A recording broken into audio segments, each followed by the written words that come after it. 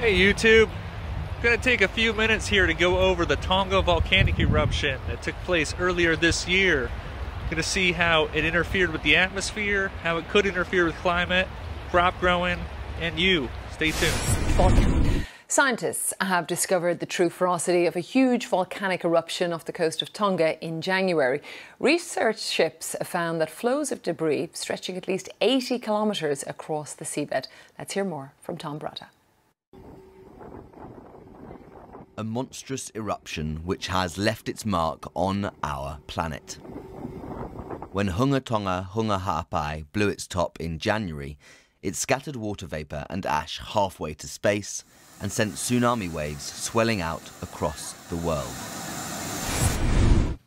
As we approach the one-year anniversary of the Hunga-Tonga volcanic eruption, I thought it would be only fitting that I make a video of it, as I was doing some research on it as a side project for a friend who also is a YouTuber on the platform here.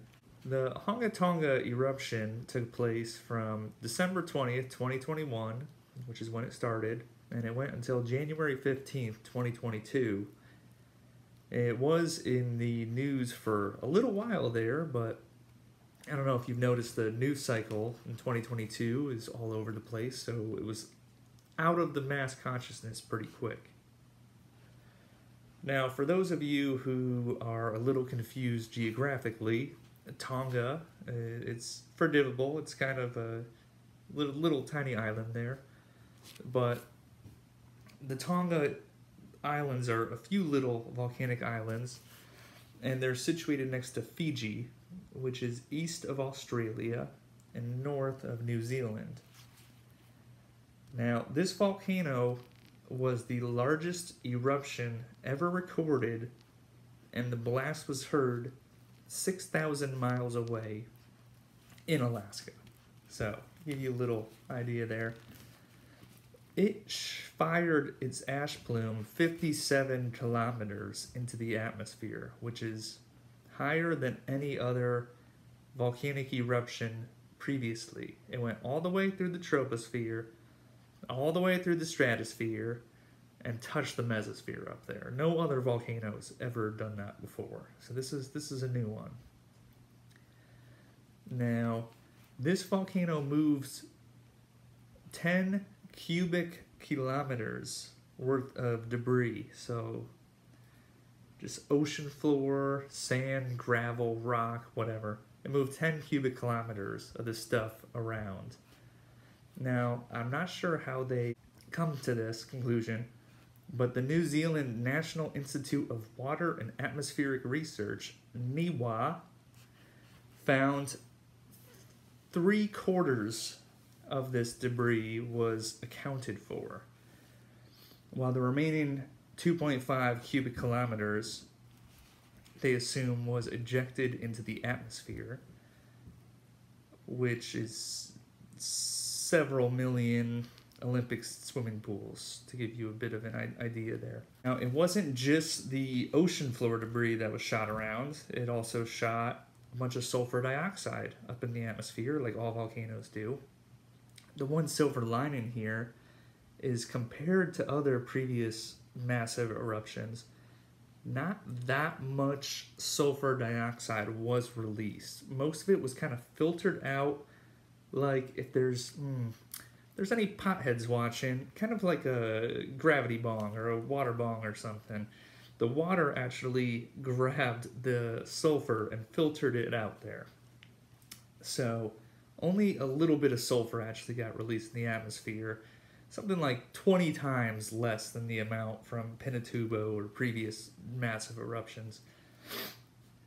The one new thing with this volcano was, though, is that it released a massive amount of water vapor into the atmosphere. So basically just all this water that was down there that was exposed to this lava and this explosive eruption instantly vaporized, turns to steam. That steam then rised up so fast it just shot up through the atmosphere. Normally the stratosphere contains 1,500 teragrams of water. Now it contains 1,700 teragrams of water. So we've increased the water level in the stratosphere by over 10% just from this one eruption. Now, we have seen record low cooling in the southern hemisphere from May to October. And this volcanic eruption took place at 20 degrees south latitude. Since then, the volcanic plume has spread over the entire world, and it's not just at 20 degrees latitude anymore. So as we go into the winter, in the northern hemisphere this winter, and especially as we're seeing energy crises in Europe and whatnot, this is definitely something we want to keep an eye on. So the next thing we have to ask ourselves here is, how do volcanoes affect climate? And there's no short answer. It's a very complicated system. There's lots of different layers of the atmosphere. There's a lot of different currents in there. There's a lot of different compounds and molecules floating around. But it really boils down to the absorption and reflection spectrum of all these different compounds in there, because you have solar energy coming in from the sun.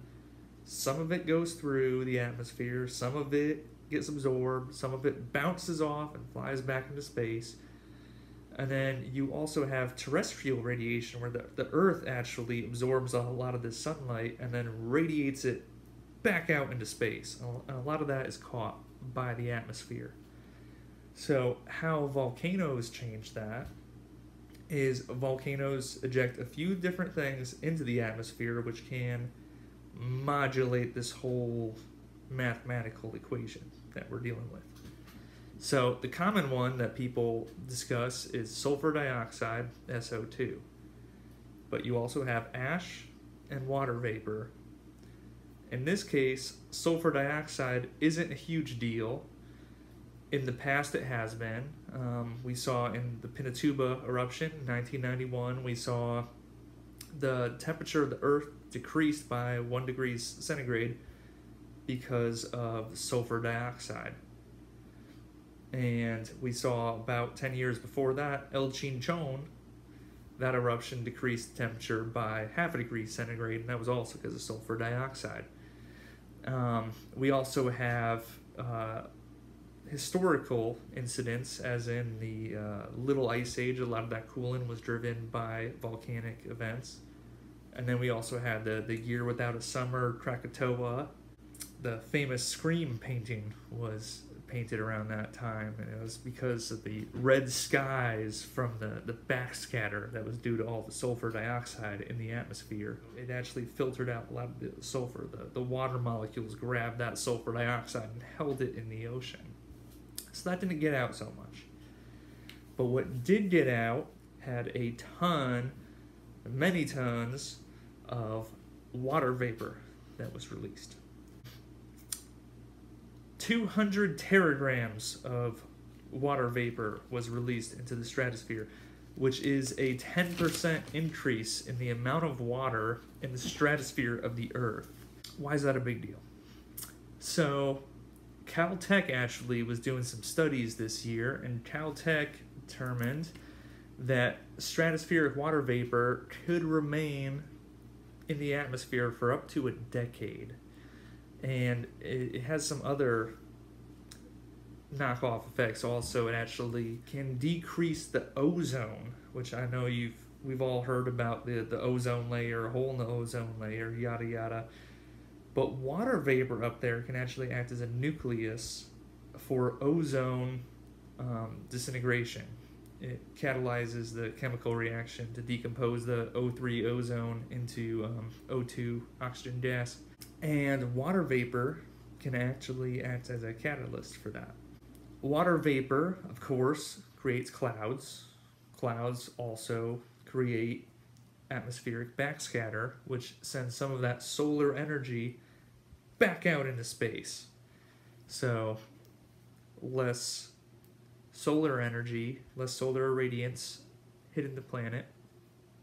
Now, it does also have a heating effect. So the water vapor does actually absorb a lot of this terrestrial radiation that the Earth is emitting.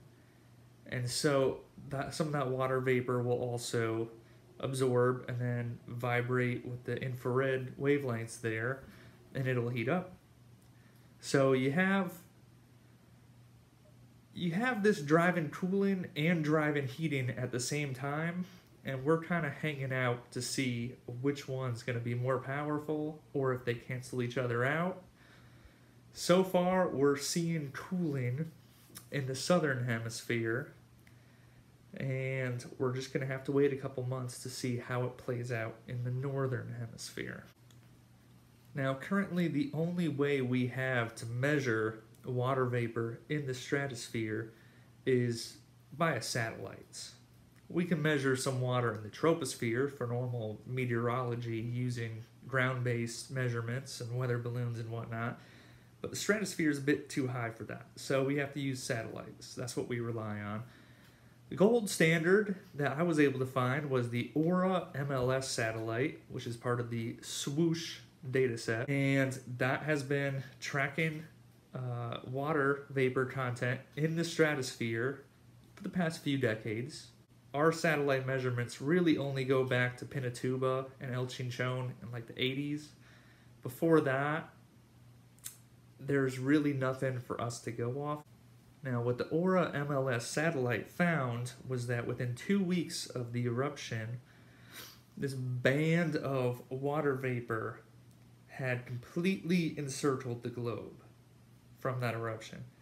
Now, it kind of sat in the 20 degrees south latitude in that band for a while, as the various currents in the atmosphere were kind of holding it there. But these currents move around seasonally, so over the course of the year, at first, it moved down to throughout the southern hemisphere to the South Pole, and it also moved over the equator.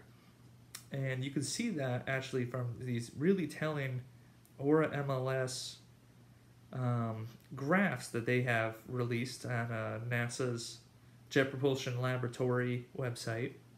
And you can see it moving month by month. You can compare it to the previous year. You can see at first it goes way up in elevation, and then the water vapor cloud kind of comes down, the ring kind of comes down a little bit, and you can see it right at that 20 latitude south marker. And then you can see it starting to move its way over the equator until throughout the whole year, eventually it just totally encircles the globe. And it completed this encirclement about 2 weeks ago, so the very end of November, the last week of November, it completed this encirclement. And so now the entire globe is encircled by stratospheric water vapor that is literally off the charts. The satellite cannot measure any higher. So we're at the maximum measurement all the way around the globe.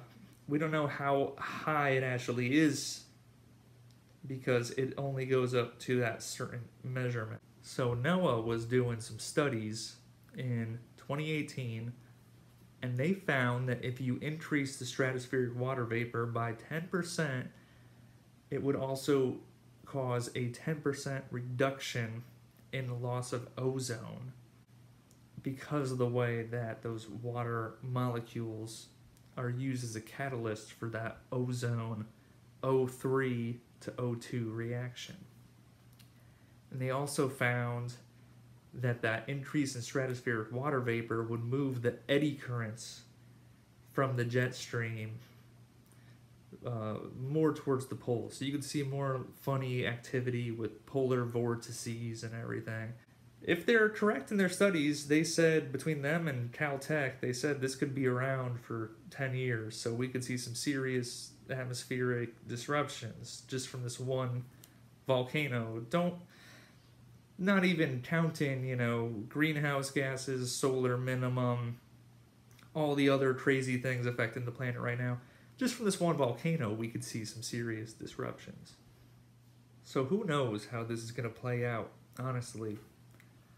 When I was doing my research, and this is kind of just a summary of a few jumping off points. I'm not getting into all the details in this video, but when I was doing my research, I found that most people that are researching this don't really have a clear grasp of what exactly is going on here. A lot of people are researching one little piece of it. Not many people are combining all the macro factors.